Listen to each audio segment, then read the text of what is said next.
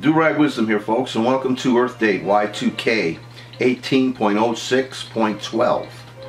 Just 147 days until the midterms.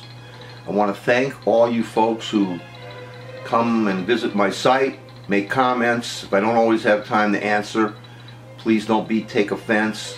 I save your messages with love and respect, and I'll try to get back to as many as I can. But I have so much that I have to write down, I have to put out in this era that our country is in great danger. And by the way, the reason I'm wearing sunglasses is I'm trying to give you a break from Dead-Eye Dick. I believe that it is always important to talk before you wage war. This is especially important when we have the capability to destroy this entire planet with nuclear weapons. However, Traitor Trump is the wrong person to negotiate. He is not an American who supports the Constitution and the rule of law.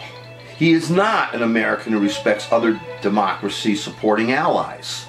He does, on the other hand, love dictators. And this is dangerous in a world that is almost half enslaved by them. Our democracies are points of light in the darkness of the gathering clouds of totalitarianism. Again, almost half of our planet is enslaved by authoritarian dictators, and thanks to Traitor Trump, the other half will fall into chains as well. I totally reject Trump's North Korean summit because at its core it is rot and chaos. I want you all to remember that had Obama decided to meet with Kim the Thug, he would have been excoriated by Trump and the entire Republican Party. In this world, anything a Republican wants to do gets a pass, even if what they do endangers democracy. Trump's lead up to the Kim Thug meeting was his trashing of allies of the G7. I love my free country and what it is supposed to stand for. But under the traitor, our country seems to be moving into another deadly direction. Kim the Thug has murdered thousands of people, and who knows how many he has imprisoned. For years and years, the Thug has wanted to be recognized by America. And he's always despised this country. And now, thanks to the birther, the creep, the traitor, Trump, Kim the Thug is finally getting his wish.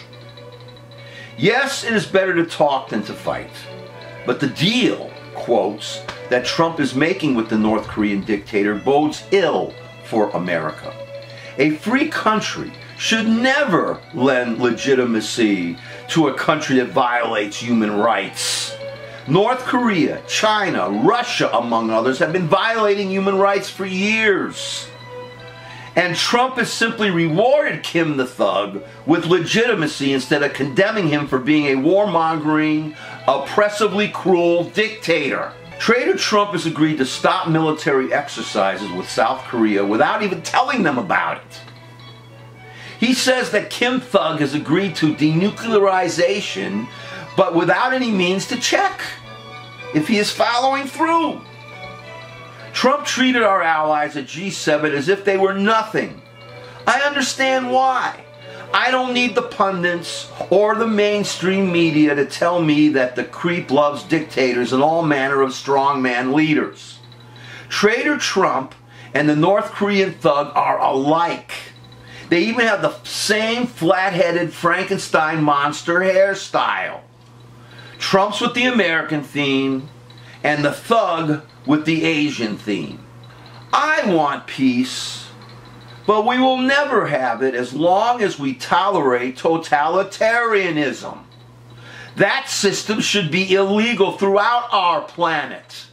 And those countries that oppress their populace should be sanctioned to death.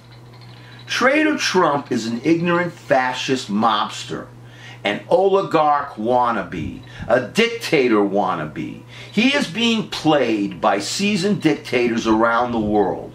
And if we are not careful, my friends, one of them will be ruling us in the days ahead with the Trump goon as their puppet. Our dictator just simply loves dictators.